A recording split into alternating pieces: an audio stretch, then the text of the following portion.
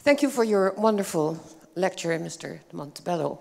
I wanted to come back to what you told us about your students in New York. And you said, well, they have no money, but they do have iPads.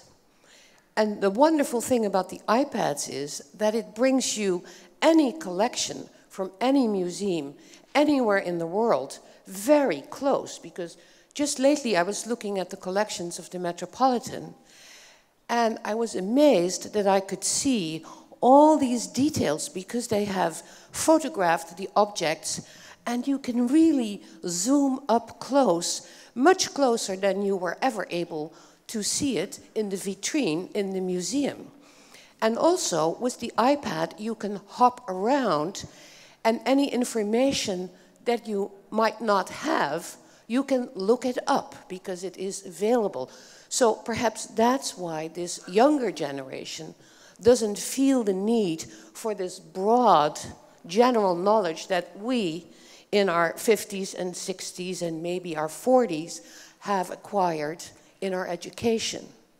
It also tied into what the lady in front said about young people not wanting to accumulate stuff, but wanting to accumulate experiences.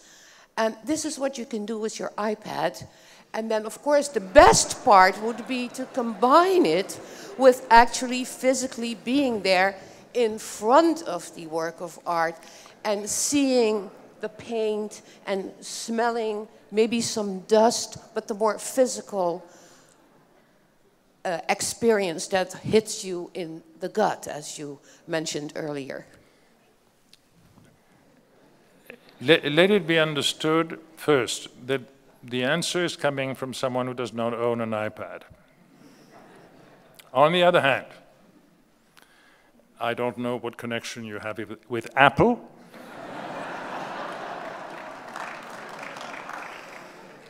But I have access on my Dell computer to the Prado's website, to the Bruegels in the Kunsthistorisches Museum, and now to that astonishing website of the Ghent altarpiece, with something like 20,000 pixels per square centimeter of the Ghent altarpiece.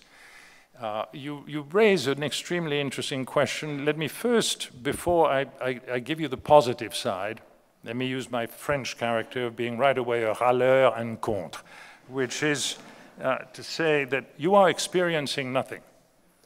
You are looking at simulacra. You can only experience an original because the simulacrum, no matter how wonderful it is, lacks the virtue of authenticity.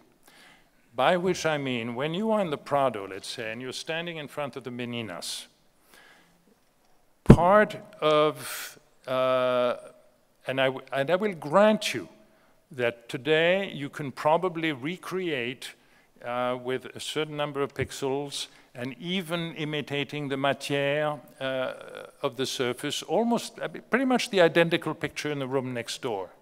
The difference will be in your mind, subconsciously, that as you approach the Meninas, the real one, you will have a sense that you have stepped back in history, that you will be in the presence of the very work that was in the bedroom of Philippe IV, that he made even of caressed and touched, that this is the work. It was not made out of pixels. I'm not a psychiatrist or psychologist and so forth, but there is something that happens in your mind that absolutely changes you when you are confronting the original object. The other aspect of it, and you bring up something very interesting, I have been fascinated by these extraordinary images that many of you have also seen of enormous magnification of details. And a friend of mine who's a critic in Paris, he's alive, therefore I don't remember his name right now, is about to do a second edition of a book on The Way to Calvary by Bruegel in Vienna.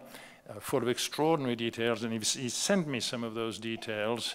And I must say, I was enormously excited by them, and then it occurred to me that I was seeing something Bruegel may not have expected or wanted me to see, because your eye and mine do not have a zoom lens.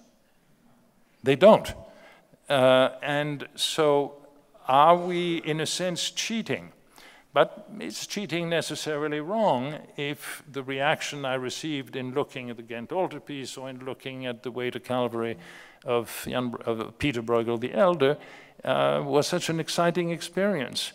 And then it occurred to me what the truth was, which is that the Way to Calvary was painted for the Archduke of Habsburg. And he had it in his apartments. And he had it day after day after day. And every day he spent minutes, doesn't need to be more than that. Most of you don't spend more than 15 seconds in front of a picture, time yourselves in a museum.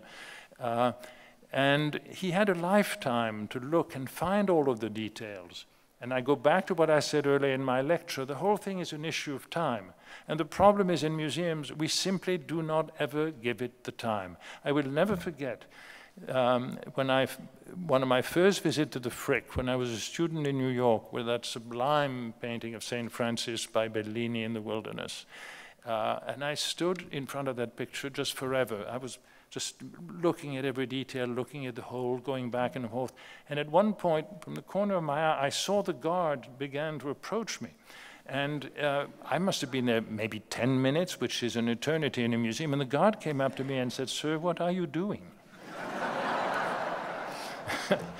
But the issue of the magnified detail and the pleasure we take out of it is a very interesting metaphysical one. And it's one I continue to think about. I have no answer, but all I can say is that I find them absolutely a delight.